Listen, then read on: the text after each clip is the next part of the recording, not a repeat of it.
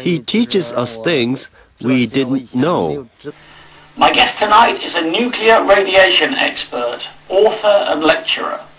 Our show will focus on man-made nuclear pollution and its permanent effects on health for generations to come, engendered by faulty, exploding, leaking nuclear power stations, the now extensive and deliberate poisoning of target populations and our troops, with the use of so-called depleted uranium munitions, and even, it is now rumoured, enriched uranium-235 anti-personnel munitions. We'll also reveal the intensive media cover-ups which serve only to protect the military-industrial complex, and be prepared to learn about the bitter harvest we have sown for generation after generation, and what you can do to protect you and yours. This is one expert whose globally recognised academic qualifications, peer-reviewed papers and expert witness testimony in court mark him out as a man whose deep knowledge of the subject cannot reasonably be challenged. Knowledge gained here might one day even save your life as you take one step beyond with my guest, Professor Dr. Christopher Busby. Welcome. Hello. I've just performed a strange operation on my computer here. So, you're an expert on nuclear radiation. And health. And health.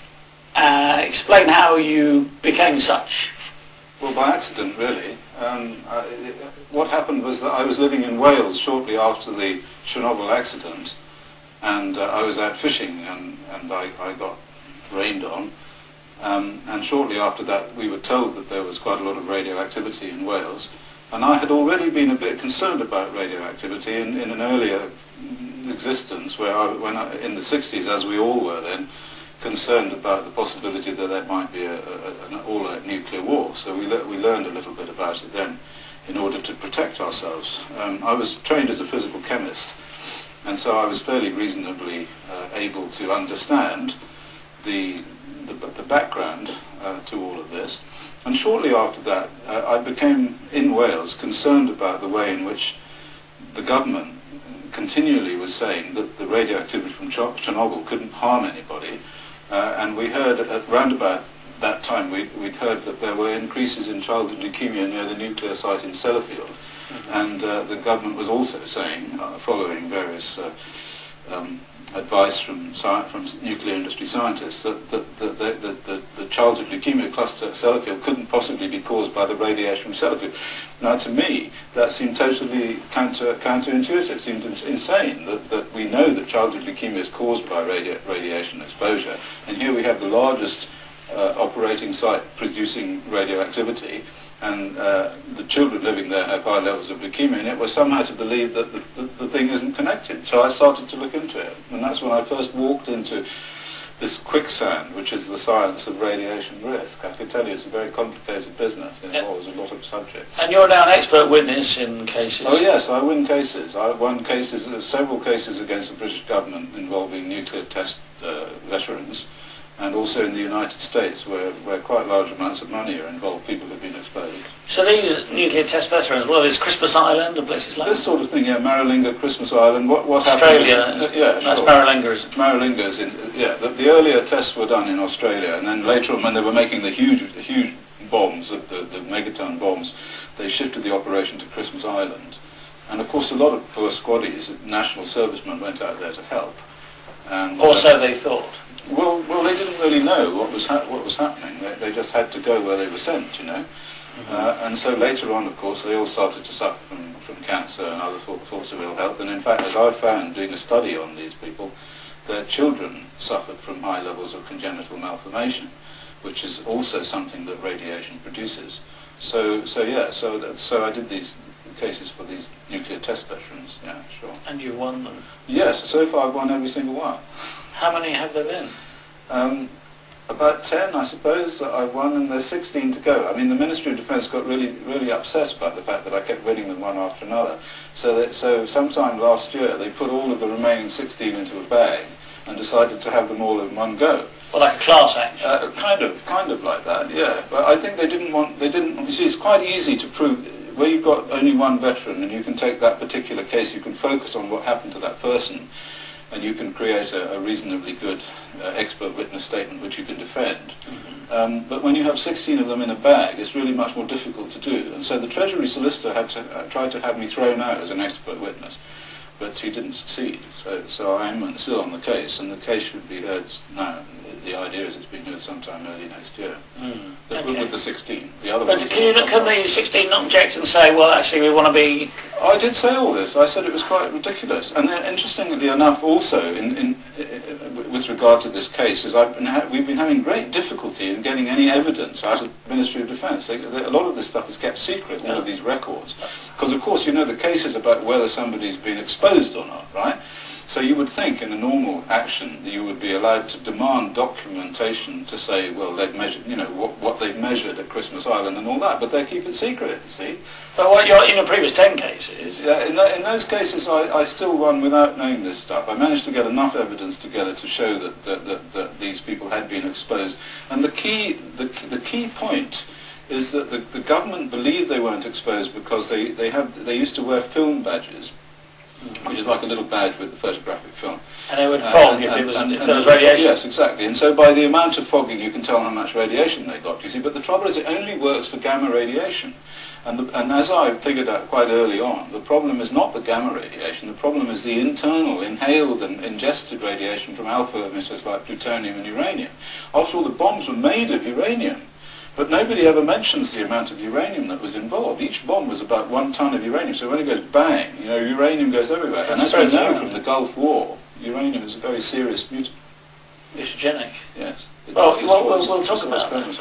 So, but I mean, let's just wrap up the legal cases that you're fighting then. So you've got some evidence. I mean, obviously they're not denying that they had nuclear explosions on. No, they're just saying that the doses that these people received were too low to cause any effect. That's what they say. But do you not know the kilotonnage or yeah, we know how much size of the explosion. We know the size of the explosion is how many megatons and whatnot. But the point is, what they say is that the bombs were exploded in the air above Christmas Island when the wind was blowing away from the island.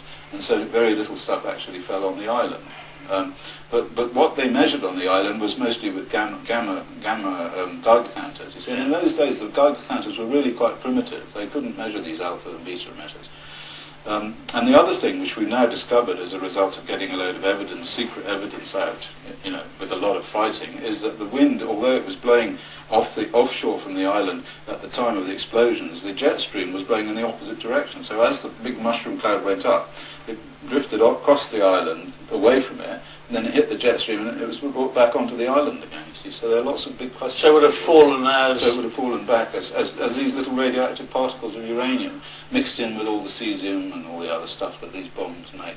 So these guys got quite... And in fact they had lots of evidence of this, you know. We are, in the study that I did, they gave an account of how they all had nosebleeds and they had rashes on their faces and their skin and they had a lot of diarrhea and hair fell out and all this sort of stuff. But of course it was not, at the time it was not listened to. And if these servicemen went home, had children, yeah, some of whom were born with conditions similar to those of people who've been exposed to radiation, right, can they sue the government? Have they sued the government? They haven't sued the government, and the answer is they can. They certainly can, and they could. But whether they will or not, I mean, a lot of them are very old now. But the children could maybe sue the government. That's what I'm saying. Could the children sue the government? I think probably they could. I think, you know, I mean, I'm not very terribly up in the law, but it seems to me that it is a tort. You know, which is harm, isn't it? A harm. It is a harm. So, you know, so they have been harmed as a result of something that the government did to their parents. And therefore they should be able to get compensation for that. And is it likely that they would have deformed children? Yes. Well, I mean, there's no question of likely. We know that that is the case, because I did a study of the British nuclear test veterans in 2007, and we looked at their children and the grandchildren. Now, to my astonishment, what we found is that although the children had about an 8 or 9-fold excess risk of congenital disease, compared to the normal level that you find in Europe. But also the grandchildren had the same level. So it wasn't exactly the same, it wasn't declining. Well, in fact, it was 9-fold in the children and 8-fold in the grandchildren. So within statistical range, that's the same level, you know. And that was quite surprising, because people tend to think of genetic, like Mendel, you know, like the sweet peas and all that. They think that, you know, if you marry somebody, then you get a half, and then they marry somebody and you get a quarter and all that stuff. Yes. It doesn't work like that. It doesn't? No. So you've got... We know that it doesn't work like that because in the last 10, 15 years they've made discoveries of a mechanism called genomic instability as a result of looking at the Chernobyl effects. Okay. And what they find is that if you irradiate the parent, what you can get is it's like a switch. It's called genomic instability, and the switch is thrown, not in everybody, but in a good proportion of people, as a sort of evolutionary mechanism to get around a genetic stress. And what it does is it sends a message to the DNA to scramble. So what happens is that what used to be thought is like you would introduce, if you got some radiation, it would introduce genetic lesion X. And then, you know, the child would then have X, and then the grandchild would have X, so the genes go down like that. But it doesn't work like that. The way it works is you introduce genetic lesion SOS, and what that does is it makes the next generation just scramble. So you get X, Y, Z, P, Q, R, and so on. And that SOS signal then goes to the following generation and so on. It's like sort of putting a wooden spoon in the mix, isn't it? It kind of is. And the reason they believe that it happens is because it's an environmental, it's an evolutionary advantage to a population. It's not an advantage to an individual, but for the population, if they scramble all the genes, then what happens is that they hope that one set of genes will be able to get through. But if they're going to keep scrambling, though, even if you get one good set through, one like a new adaptation, something that's useful, like, I don't know, the ability to breathe underwater. Yes, sure, yeah, sure. Well, you might, but then it'll keep scrambling. So the person who could breathe underwater, they might have a child that can't breathe underwater. Of course, that's possible. I mean, but all I can tell you is that this is what has been discovered, and certainly this signal has been passed across the generation, through many generations. So you might think, or the people watching might think, that this is something that happened quite a long time ago in the 50s. Yeah. And the 60s, I think. Well, mostly the Christmas Island test around 57, 58. Okay. Yeah. But it's happening today, isn't it? With of course. With our troops in Bosnia, our troops in Afghanistan, Iraq, Libya. Yeah, this is also uranium, you see. I think uranium is the great missing secret substance myself.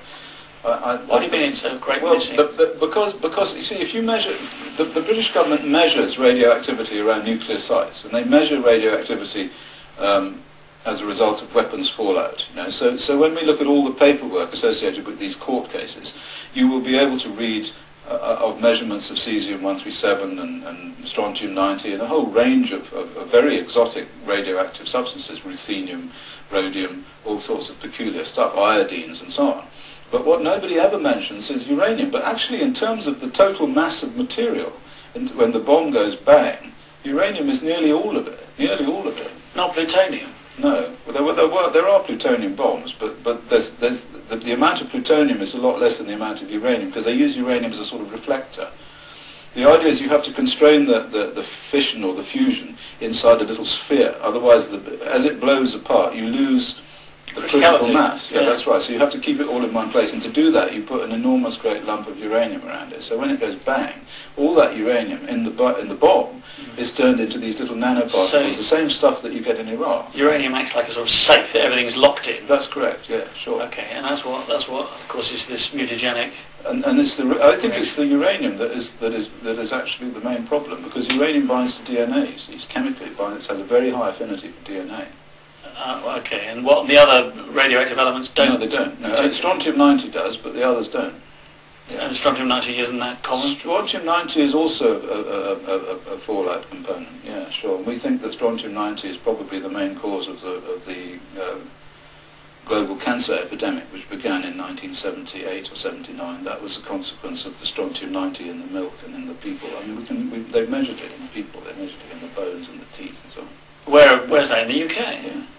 Where did that come from then? It came from the global weapons testing, from Kazakhstan, from Nevada, from the Christmas Island. The force of these explosions knocks it all up into the stratosphere, and then it gets into the stratospheric circulation and it slowly comes down, and then when it rains out and gets into the ground, the cows eat it, gets into the milk, you drink it, gets into your bones.